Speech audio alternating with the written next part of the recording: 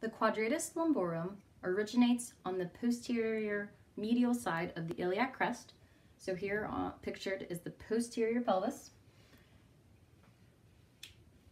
This is where it originates, and then it will travel superiorly to insert on the 12th rib and the transverse processes of L1 through L4.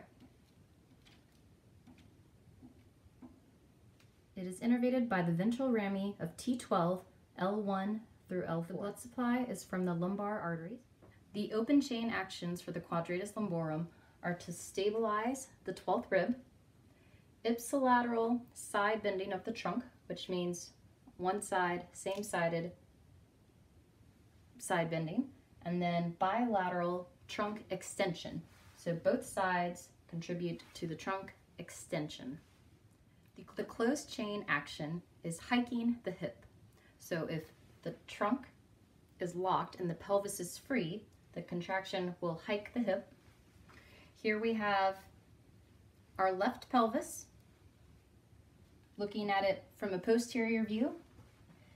If the Quadratus Lumborum will contract, it will hike the hip like so. Contraction, hiking the hip.